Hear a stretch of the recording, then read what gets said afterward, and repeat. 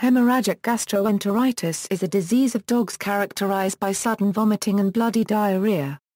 The symptoms are usually severe, and HGE can be fatal if not treated. HGE is most common in young adult dogs of any breed, but especially small dogs such as the toy Poodle and miniature Schnauzer. It is not contagious. Cause: the cause is uncertain. Suspected causes include abnormal responses to bacteria or bacterial endotoxin, or a hypersensitivity to food. Pathologically, there is an increase in the permeability of the intestinal lining and a leakage of blood and proteins into the bowel.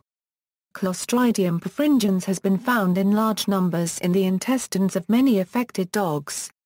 Clinical signs: profuse vomiting is usually the first symptom, followed by depression and bloody diarrhea with a foul odor.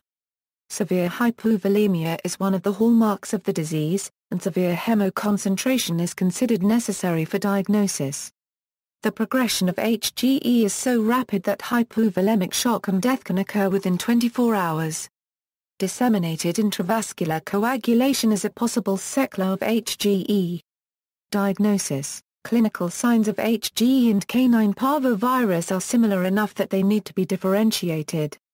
HGE is different from CPV in that there is no fever or low white blood cell count, and that there is a high hematocrit. A negative fecal parvovirus test is sometimes necessary to completely rule out CPV.